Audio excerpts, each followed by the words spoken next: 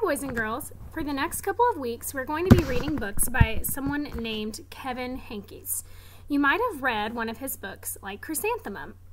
Kevin Henkes is special because he's an author and an illustrator. That means he writes the words and draws the pictures for his books.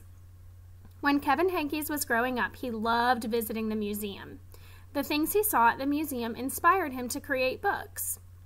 Kevin Henkes has written and illustrated 32 children's books so far. Maybe one day you could create a book just like him.